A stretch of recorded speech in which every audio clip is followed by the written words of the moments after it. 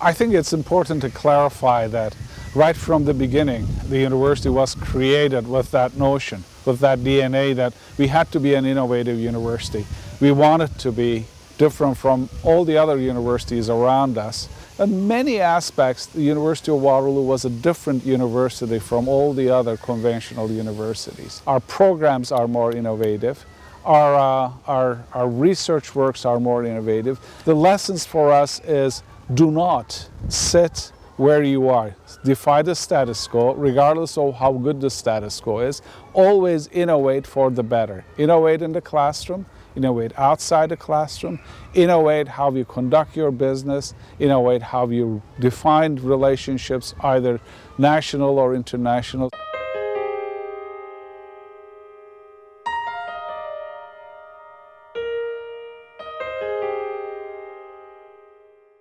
I think this whole creation of amalgamation of all universities and institutions around one name, Sorbonne, is very innovative and very courageous to begin with.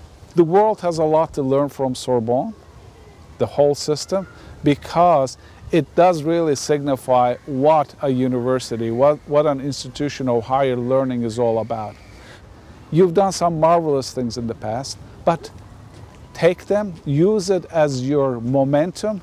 Momentum will propel you further. So use the momentum of your history, of your culture, your past, but use it to propel you further.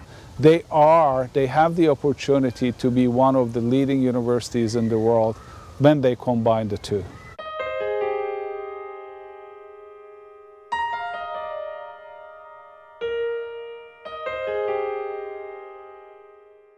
Sorbonne University has a great opportunity to be different in a positive way.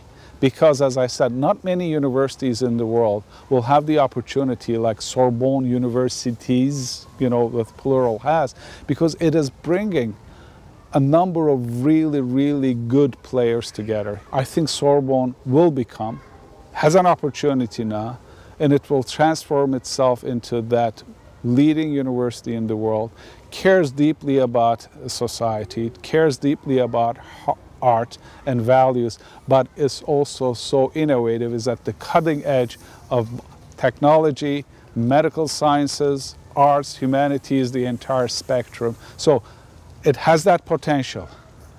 It has to mobilize this potential now in a very active way so that all those pieces can gel together, can come together.